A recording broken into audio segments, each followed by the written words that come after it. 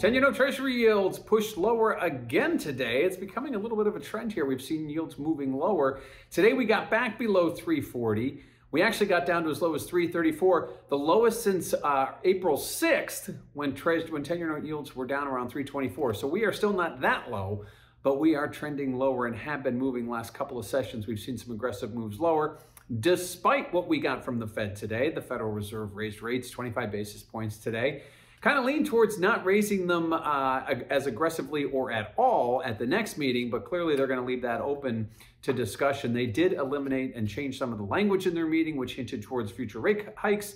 But again, the Fed chairman talked about waiting and watching. He does believe the banking sector is strong and resilient. He also said that he doesn't expect a recession, that he does expect growth to come back. So it'll be interesting to see how this all plays out. Fed fund futures right now are pricing in a whopping 0% chance of any future rate hikes today, actually looking at pricing in some rate cuts as we head towards year end. But a lot of time between then and now. And again, the Fed raised rates today and Treasury yields were lower. Now, what does this mean for volatility?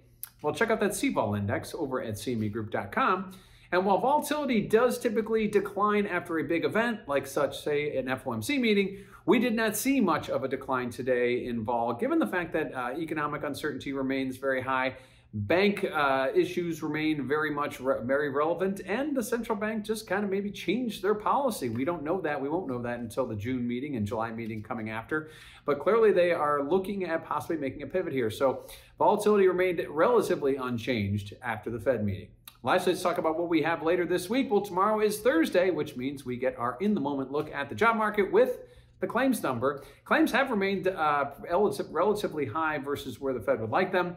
Friday brings us the non-farm payroll number, and after today's ADP, which came in at up 296,000, you might think that the non-farm payroll number might be higher. Expectations right now are hovering at around up 180,000 new jobs. So midweek, 10-year note yields continue pushing lower today, back below 340 ahead of tomorrow's claims number and Friday's non-farm payroll.